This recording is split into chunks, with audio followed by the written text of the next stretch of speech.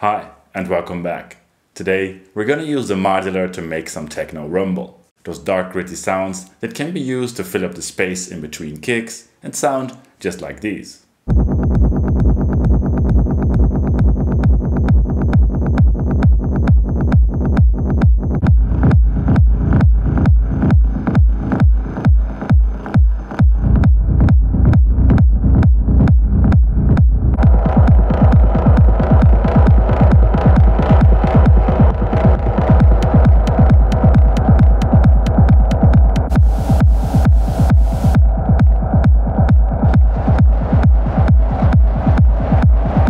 We'll start with a few simple setups you can use during a live set or performance, just by using a few simple modules. And then we'll dive into a few more complex setups suitable for studio recordings. If you want to support this video series, or you want to get access to the PDF sheets of the illustrations I use in this and many of my other videos, have a look at my Patreon. You can also support my channel by using my affiliate links the next time you buy any kind of new gear. But now, let's dive right in. Let's start with a few simple setups. These are great if you just want an extra layer of sound or groove to your track. For most of this video, I will use a sequencer to trigger a single kick, and only just a single sample so you can focus on the rumble. Send the kick directly to an outboard mixer so you always have access to the clean kick in your mix. The kick I use in this video sounds like this. However, here I use a stackable cable, so the kick is not only sent to the outboard mixer, but I can also use a copy of that signal within the modular. Of course, you can also use a multiple for this. The main idea is that you use this copy of the kick to create a separate chain. In this chain, you can send the kick through a series of effects and processors to create a cloud of sound related to the kick. For this, you can experiment with pretty much any kind of effects you like. However, it's important to alter the signal drastically, so there is no phase cancellation with the dry kick.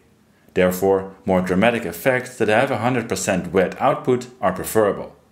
Send the result separately to the outboard mixer so you can mix it in with the clean kick to taste.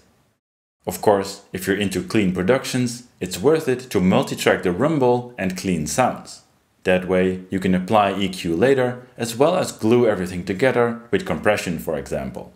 But for this video, I just recorded the direct output of the mixer. Everything you hear is made with the modular without any post-production or effects. It works well to start your chain with a full wet, time-based effect like a delay. This way, you can create rumble based on a groove that is timed around the kick. When you mix these signals together again to make your track, they won't fight each other too much.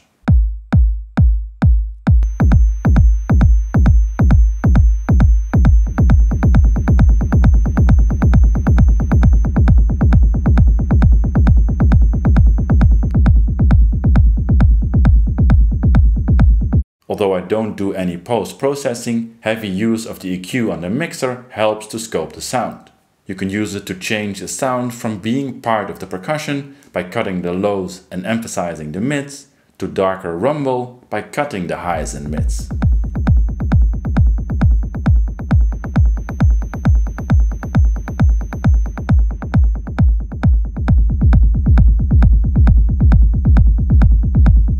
You can experiment by adding or swapping effects in the rumble chain.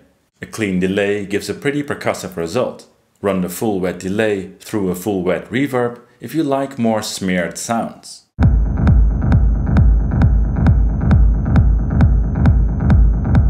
An effect module in my setup that works well is the mutable instrument clouds.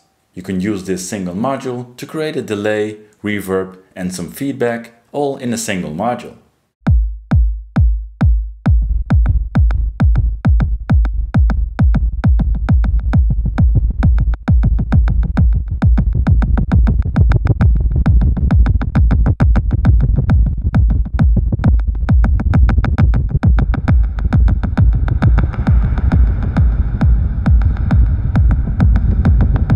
In order to keep the kick clean and powerful in a mix and create a pumping groove, you need to duck the sound of the rumble every time the kick hits.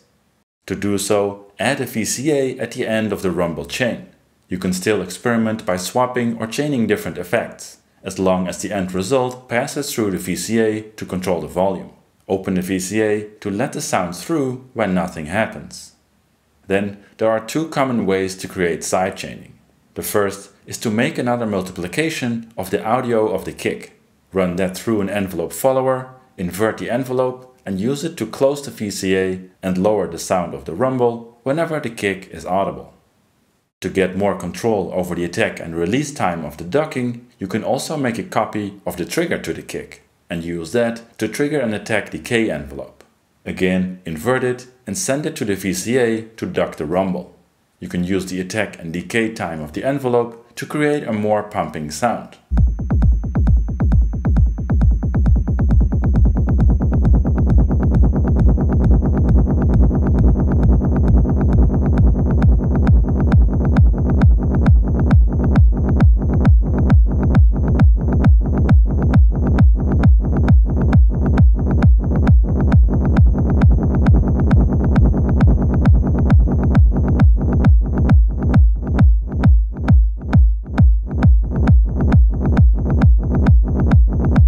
Chaining multiple effects gives you more ways to sculpt the sound. And because there's a VCA at the end of the chain to keep the kick clean, you can experiment with higher feedback settings to sculpt denser sounds.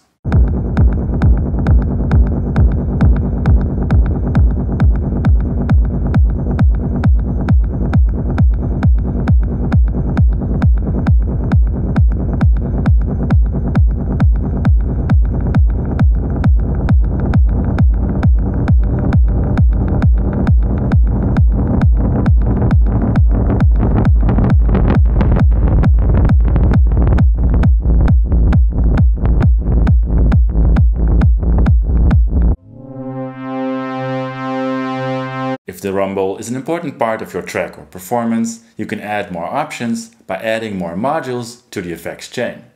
To get more control over the sound, you can add a separate filter to the chain, right before the VCA. For lower rumbles, a low-pass filter will do the job, but a bandpass filter is even more flexible. The more control over resonance or feedback, level or drive the filter offers, the more ways you have to sculpt the sound. So experiment with different filters.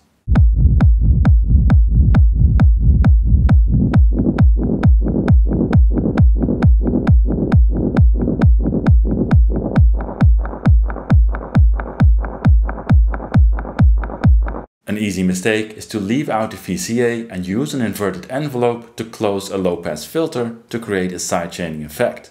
This will work in some way and may have an audible nice effect, but when a low-pass filter is used, the volume difference mostly comes from filtering the mid-frequencies, while you especially want to lower the volume of the low frequencies of the rumble when the kick hits.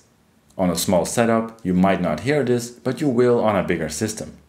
With a bandpass filter though, you can experiment by sending a copy of the envelope to the filter to cut out the low end, and create interesting movement in the sound. I'd still recommend leaving the VCA in the chain though.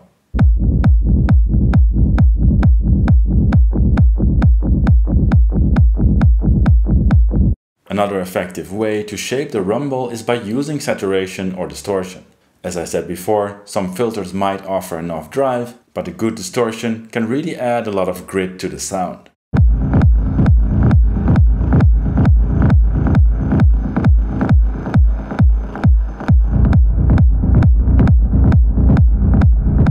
You can add mixers to this setup to create routing flexibility and multiple chains of rumble.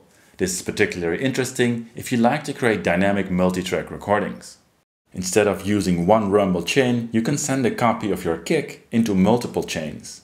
For example, use one chain with a delay and bandpass filter for a more percussive rhythmic sound. Then use a heavy reverb, maybe with some pitch shifting and a bandpass filter for some air in your rumble. You can use a setup like this and multi-track the layers individually. Or you can send the different chains into a modular mixer and send a mix into a VCA again for sidechaining. Now you can use the mixer to sculpt the rumble over the course of a track or performance, and use both filters to sculpt a specific layer of the sound.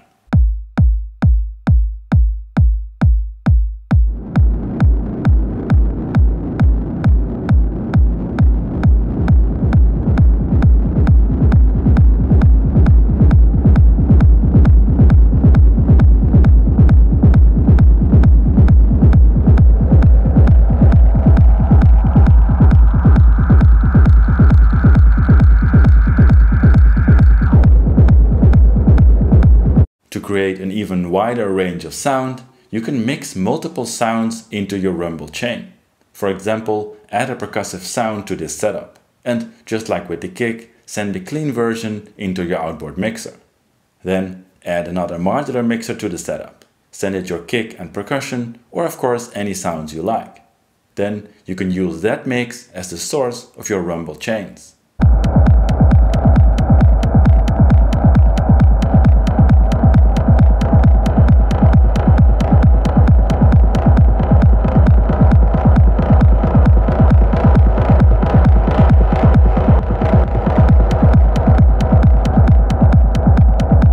In this setup, you can also use samples or noise to add grit to the rumble mix. I really like using slow but still audio rate sample and hold signals. They can add lovely gritty dark textures. But you can also use white noise for a more open sound. You can experiment with mixing in the noise before the VCA at the end of the rumble chain, keeping it textured and fairly clean. Or mix it in at the front of the rumble chain. In this case, of course, the noise is also processed by all the effects.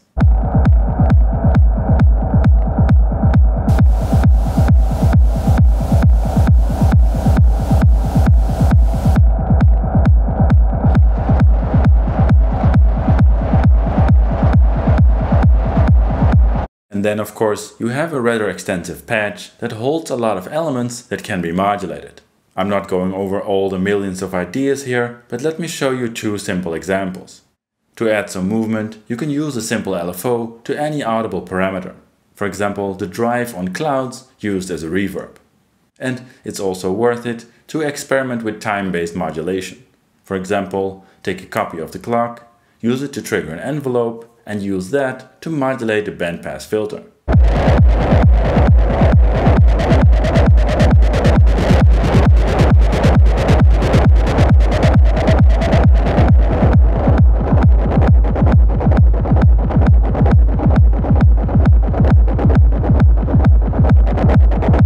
Adding different kinds of modulation to your choice of effect modules will create endless possibilities. If you'd like to learn more about creating modulation with things like clock dividers or voltage controlled LFOs, have a look at any of these videos. Also, smash that like, subscribe and bell button if you want to see more modular content from me. But that's it for now. Thanks for watching and see you next time.